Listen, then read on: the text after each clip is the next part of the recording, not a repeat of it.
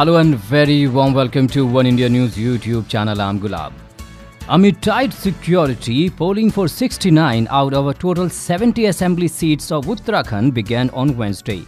Former Uttarakhand Chief Minister Ramesh Pokhriyal also came out to cast his vote in Dehradun. Pokhriyal remained confident of the Bharatiya Janata Party winning this assembly election as Congress strives to stay afloat this 2017 election. 5 साल यहाँ कांग्रेस की उस सरकार को देखा जिसने उत्तराखंड को बिल्कुल चौराहे पर खड़ा कर दिया, चाहे वो कानून व्यवस्था हो, चाहे आर्थिक तंत्र की व्यवस्था हो और चाहे वो अवस्थापना विकास का हो। हर क्षेत्र में बिल्कुल ऐसी परिस्थिति में विकास के काम सब ठप पड़ गए।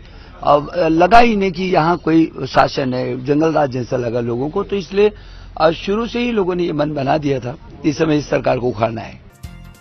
The one question in everyone's mind is whether this Himalaya state, which was carved out from the gigantic Uttar Pradesh in 2000, is going to have a new chief minister or the incumbent supremacy will continue.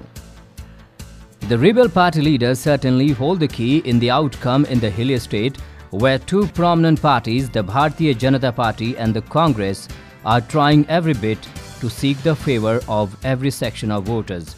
Both parties expelled many leaders ahead of the elections who then walked into the rival camps, while the BJP has fielded candidates who have served the Congress from 13 seats. The grand old party is trying its luck with 7 erstwhile BJP MLAs.